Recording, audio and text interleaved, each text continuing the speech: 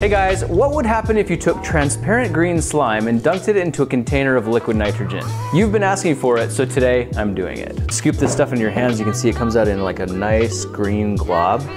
And it moves very, very slowly, but over time it will like start to drip. It's very cool stuff.